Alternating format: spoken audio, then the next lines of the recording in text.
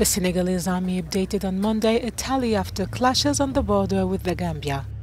Separatist rebels killed 4 Senegalese soldiers and are holding 7 hostages, a statement said. Last week, the Senegalese army announced fights on the border had claimed the lives of 3 soldiers and 9 were missing, but the authorities said all were now accounted for. The soldiers were part of ECOMIG, the peacekeeping mission from the West African bloc ECOWAS in the Gambia. Comprising mainly Senegalese soldiers, ECOMIG was deployed to the Gambia in January 2017. According to the army, the clashes took place as soldiers were on an operation to combat illegal logging.